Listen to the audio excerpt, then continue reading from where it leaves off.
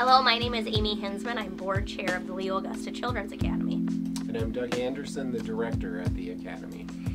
It's been a few weeks since we've visited, and we're back. Today we thought we would share about our staffing. When I think of teachers, when I think of my own teachers when I was a child, teachers are generally very passionate about what they do, and they go into that industry because they love children and they find their day meaningful and that they provided impact at the end of the day. So I guess what I'd like to share with the audience is when it comes to staffing and the employees, Doug, that you're going to be looking for, why would an employee consider employment at the Augusta Children's Academy? And we are right now in the process of receiving applications, so this is the perfect time to be having this discussion. Why would someone consider the Academy as a possible place for employment? And I believe that at the Academy, it won't just be a place that you work at. It will become your career. There are many things that we have that we can provide to individuals who are a part of our Academy team. And first of all, anyone that works with children, you know how extremely gratifying and worthwhile it is to be able to have that influence with children. And it is exhausting. Not only is it gratifying, but it's also exhausting. But as a team member at the Academy, you will be a part of that community that helps children to learn and to grow and to develop to their greatest potential. And some things that we'll provide for our staff to help them with that will be, first of all, the materials and the things that are set in place to help with that growth. And I think the first thing, you've heard about this before, but is our curriculum and our programming. A great deal of time was spent selecting the programming for the Academy, and the research paid off absolutely in that the number one program for early childhood education, creative curriculum, has been selected. And along with that, we have an assessment piece that along the way our teachers will have the opportunity to measure growth, to measure success for their children that they work with, and how wonderful it's going to be to have those things at their disposal. You know, quite often I've talked with people before working in a child care environment, and sometimes they have to write their own curriculum and they have to develop their own educational resources. And to be able to have this program and these tools available to our staff and the training that goes along with that, I think is really unique.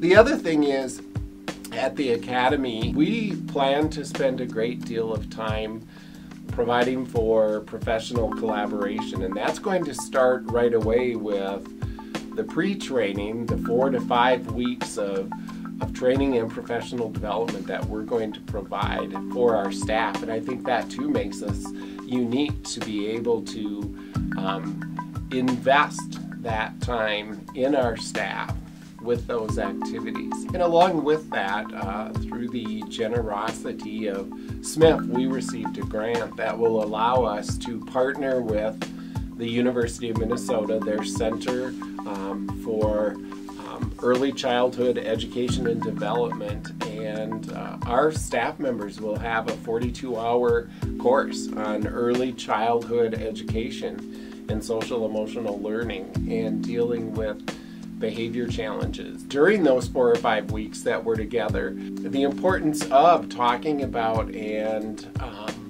really allowing people the chance to fully understand our philosophies at the Academy and what we desire for children, what we desire in their educational process, the relationship that we want to have with families, the relationship that we want to have with our community. And so to be able to have that time to bond. There's really going to be a lot of team building activities and professional development activities that take place during those 4 to 5 weeks.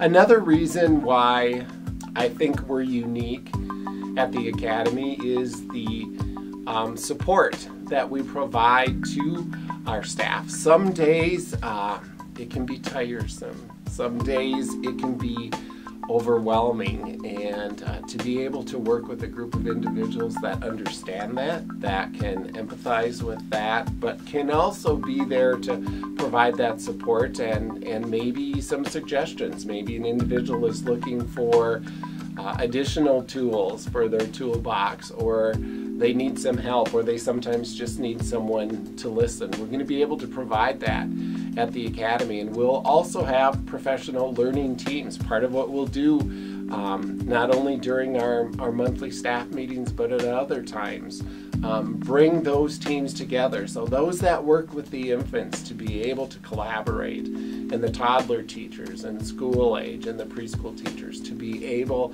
to have planning time to talk about the upcoming month and what lessons and activities are going to be presented, and then also to have the time to reflect on that and see actually how that went.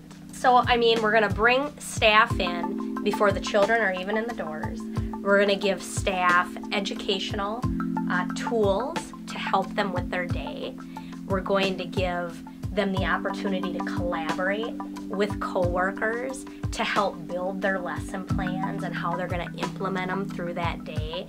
And we're also going to be able to work with the staff to get to know the board members too, right? Being able to be that role model and that person that provides loving care but also education to children, I think is the best job.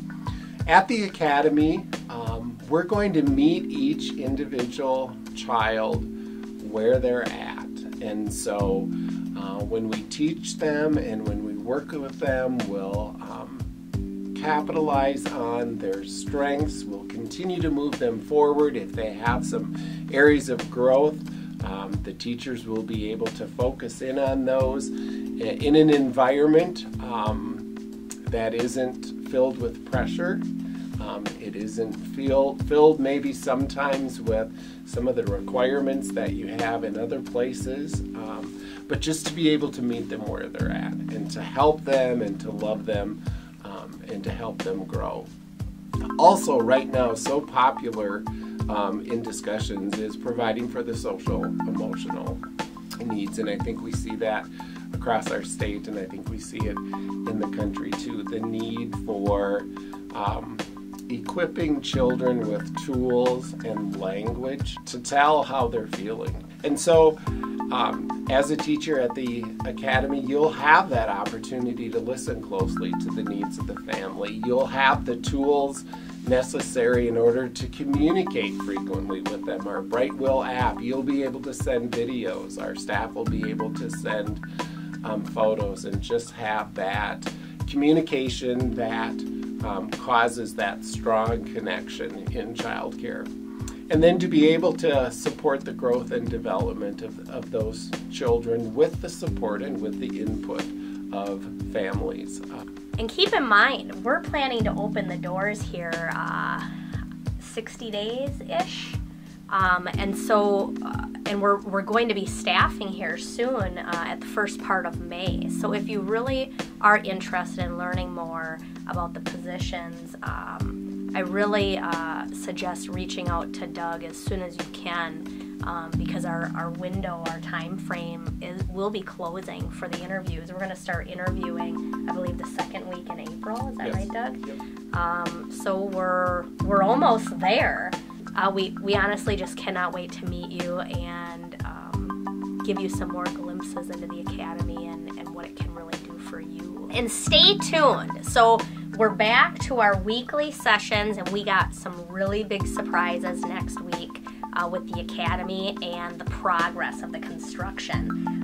All of a sudden, it just went and went boom, boom, boom, boom, and there's a lot of great things happening inside those walls. And if you haven't noticed the roof, you need to do a drive-by and take a look at the roof because that's on its way. Thank you so much for joining us.